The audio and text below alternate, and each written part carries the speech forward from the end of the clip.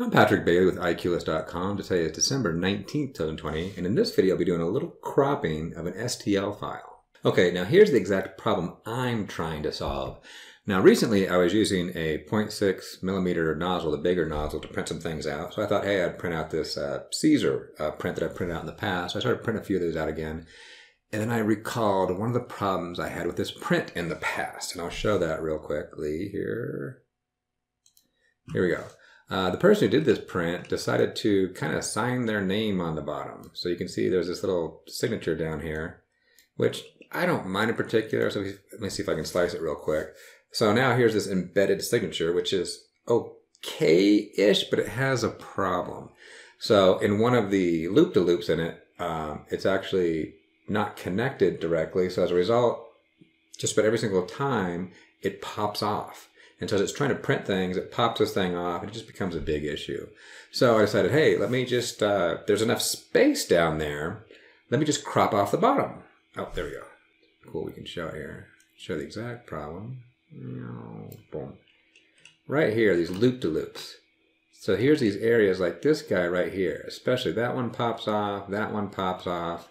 Yeah, I can put a little more glue, but still they just pop off and they get in the way, so don't like it. So let me just cut the whole thing out. So I found there's many ways to do this, I'm sure. I'm sure if someone knows some more, post some notes or post some links to some videos. I came up with one way to do it in Openscad and a couple ways to do it in the Prusa slicer itself. So I love the Openscad. I love that option first, if it works. In this case, in my case, it actually didn't work, but I'll go over that.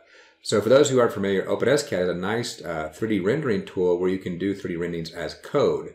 I've done several videos on that. Other people have as well. But if you don't have it, you can go to Openscad and download it. So let me show you real quickly a good and a bad one. So in Openscad, you can code. Let me comment some of these guys out real quickly so I don't see them. Those don't matter. Okay, if I do this and I run this quick one, you can see here's this Clockwork Hound that I've done recently. Well, that I bought off, what's that site? Anyway, this one is a purchase. But anyway, you can see it's a complicated shape. So I just wanted to show how I could crop it. So one way you can crop things in Openscad, you can bring an STL file in. So this STL file is in the same folder that this actual Openscad file has been saved to. And I do an import, it renders it. I also did a translate, which moves it around the board a little bit because I want to get in a certain spot. Then down here, I can do a cube. So I'll do a cube here, and I've already kind of drawn it here. But also here you can make a color. So I'm saying, hey, anything in these brackets, make a certain color. I'm going to make it, in this case, if you're familiar with hex colors, this is a red. Just so it stands out, it's easier to see. Oh, I did.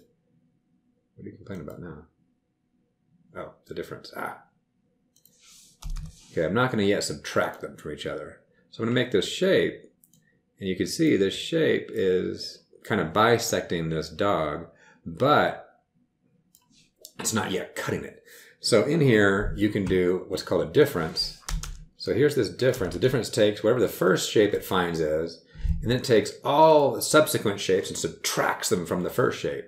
So if I click here and do this quick preview render, boom, I get exactly what I want. Just in this test example, I get this dog, cut in half, which is kind of cool. However, here's the problem. That might work, and it might not, depending on the complexity of the shape. In this case, the shape's a little too complex for Openscad to figure it out.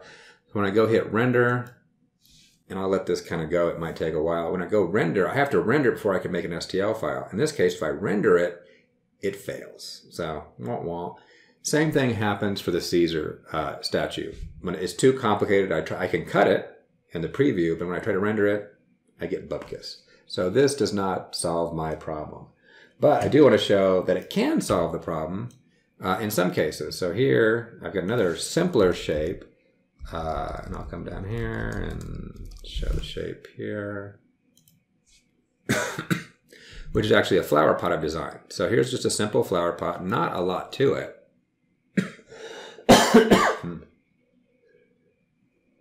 Sorry, a little cough in here. And here I can put a cube in real quick. I'm going to cut this guy in half. And then again, do the difference. Boom. And I get this guy. Now I get this kind of cool cross section. Now in this case, it's not too complex. I go to render it. And I guess it already rendered. So rendered, and it works. And here I can hit STL, save an STL file, and that works. So in some cases, Openscad can get the job done. In other cases, not so much. So here is my rendered version on the Clockwork Hound. It can't figure it out. You get nothing. So first method, might work for you. It might work for me in some cases, but it does not work with Caesar. So now when it comes to Caesar, there are actually a couple other methods you can do, depending on how you want to cut things. So let me bring this up. So first we'll do the dog one just to show that. So now I'll bring in a Clockwork Hound. Where is he? There we go. Bring the Clockwork Hound into the Prusa slicer. And then I can right click on him and I can add a modifier.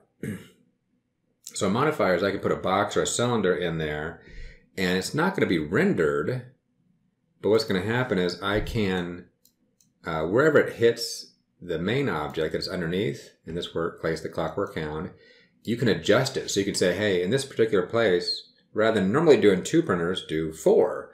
Rather than normally do 20% infill, do 50% infill. So you can do some interesting things with this. So here, I'll go down here, remove the scale, and I'll go, that's probably okay. And I'll go 150, I'll go 40, 100, adjust it, there we go. Maybe make it a little taller. 80, 80, there we go. So now, we can come here. May not be perfect, but I'll kind of cut this dog in half. And if that's all I do, I've done nothing. Because it says, hey, here's a section to modify, and I didn't tell it how to modify that section. But I can come over here and say right-click. Okay, right-click on the generic box and say Add Settings. And I'll say Infill. And I'll just kind of choose everything. This can get really complicated. And I'll come over here and say Add Settings, Layers and Perimeters. And just, again, kind of choose everything. Because we're going to psych it out and basically tell it not to do anything. So here we have here we go down the list. We say, okay, there's your fill density. We'll set it to 0. So in that area, it's going to be 0.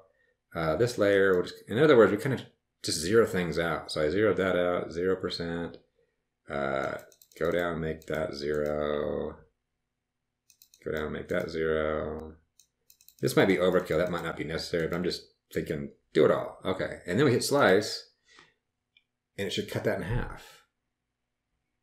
So there we go. Boom. We got this thing cut in half. And we got exactly what we want for this guy. So that works just fine if you want to do some kind of weird cut like that. Now, the problem is, though, in my case, in theory, and I tried it out, you can cut the bottom out. But now you have this empty void. And it yells at you and says, I can't print that. There's nothing to print for the first 10 layers. And so I'm confused and can't do that. So it can work when I'm cutting things like this, but not when I'm just merely cutting the bottom. But there is an option. So over here, we can go over here and click on this little split button here. So here's this cut. So you can click on this cut, and you can see all of a sudden this little layer pops in here. And so we can go down here, and the Z is at 100, but here we can adjust it down to 10 or so. So I'll just keep it at 10. That's probably okay for just this demo. And I can perform the cut. So you tell it to cut it. And in this case, what do I do? Oh, I kept them both. I gotta go figure that one out. Let me undo that. There we go. Sorry. Keep upper part. There we go. Uncheck keep lower part because I don't want to keep it. And there we go. Cut it. Boom. There we go. So now all that text is gone. I could render it, and that's what I did. So I didn't. Okay, so that's what I did, and then I rendered it. Boom, done. So that's how I solved my problem, and it worked pretty well. So now I don't have that problem anymore. So there's the couple of ways to kind of crop things. And if you have any other methods, and I know there are probably tons out there, share them in the comments. But I do like the Openscad one. I think the Openscad one is the most ideal, nice way to cut things. but in some cases it doesn't work. But it's nice to know that the Prusa slicer has a few ways that we can cut things. So anyway, hope that helps someone out there. You may have noticed my 3D printed chains are finally hanging up on my wall. I designed a nice hook system, which I will cover in my next video. Until then, happy 3D printing, and may the first layer be ever in your favor.